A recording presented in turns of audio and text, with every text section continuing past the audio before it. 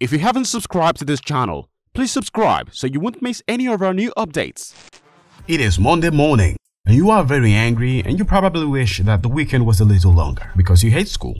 Why can't every day just be the weekend? Like, what's the point of school anyway? I mean, that man that sold onions down the road, he studied petroleum engineering and graduated with a 2-1. And yet he is still selling onions. Your discouraged mode is temporarily relieved when you remember that you have your favorite art class next. You really love art and your lecturer is the best at what he does, so, as usual, you can't wait for the class. During the class, as you would expect, it's a very fascinating class. The lecturer goes over the history of art in Nigeria and also he talks about the spectacular Benin bronzes and the famous Benin Ivory mask. He ends the statement by saying they are all in England at the moment.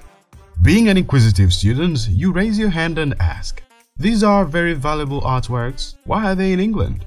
Well, to answer that, let me tell you a little story. Between 1881 and 1914, Western European powers invaded and colonized most of Africa, including the region now known as Nigeria. This was called the Scramble for Africa. The Kingdom of Benin managed to retain its independence. The Oba of Benin exercised a monopoly over trade which the Royal Niger Company found irksome. The territory was coveted by an influential group of investors for its rich natural resources such as palm oil, rubber, and ivory.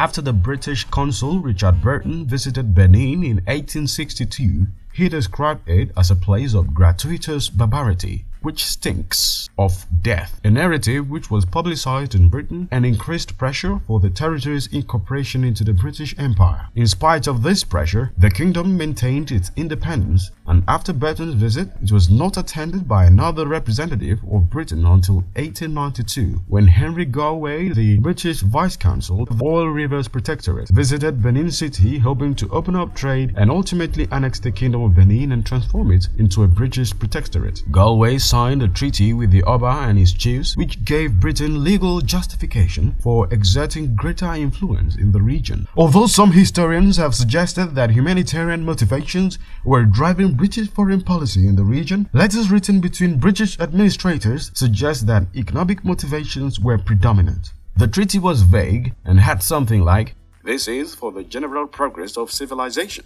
The treaty granted free trade to British merchants operating in the Kingdom of Benin, but the Oba wasn't okay with any of this. He persisted in requiring custom duties from the British merchants. Since Major Claude Maxwell MacDonald, the Consul General of the Oil River Protectorate authorities, considered the treaty legal and binding, he deemed the Oba's requirements a violation of the accord and thus a hostile act. In March 1896, the Oba of Benin ordered a cessation of the supply of oil palm produce to them. The trade embargo brought trade in the Benin River region to a standstill, and the British merchants in the region appealed to a protectorate's Consul General to open up Benin territories and to send the Oba into exile. In November 1896, Phillips formally asked his superiors in London for permission to invade Benin City, depose the Oba, and replace him with a native consul, claiming that the cost of such an expedition would be recouped by ivory, which Phillips claimed would be present in the Oba's palace. In late December 1896, without waiting for a reply of approval, Phillips embarked on a military expedition with 2 Niger Coast Protectorate Force officers,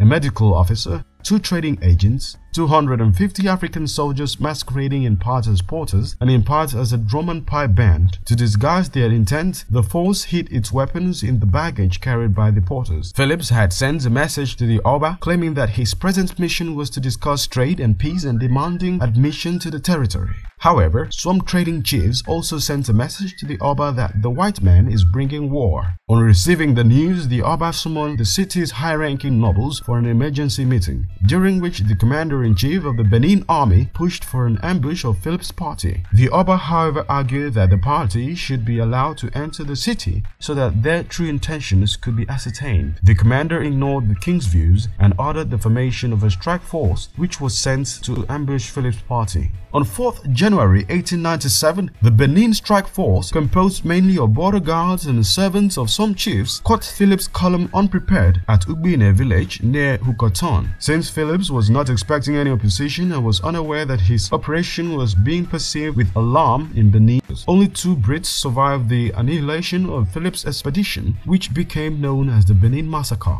As you would expect, the Britons retaliated. On 9th February 1897, the invasion of the Kingdom of Benin began. The British invasion force of about 1,200 Royal Marines, sailors, and Niger Coast Protectorate forces was organized into 3 columns with fleets of warships and gunboats. On 18th February, Benin City was captured by the expedition. The city was set ablaze. 8 members of the punitive force were recorded as being killed in action during the Benin Expedition. The number of military and civilian casualties amongst the Benin people was countless. The Oba was captured, he was deposed and exiled to Calabar. A British resident was appointed and 6 chiefs were hung in Benin City's marketplace. Immediately after the city was captured, widespread looting began. Most of the plunder by the city were retained by the expedition, with some 2,500 religious artifacts, Benin visual history, mnemonics and artworks being sent to Britain. They include over 1,000 metal plaques and sculptures collectively known as the Benin bronzes. About 40% of the art was accessioned to the British Museum, while other works were given to the individual members of the armed forces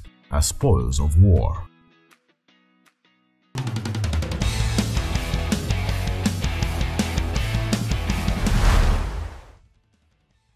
Don't forget to subscribe if you enjoyed the video. See you in the next video.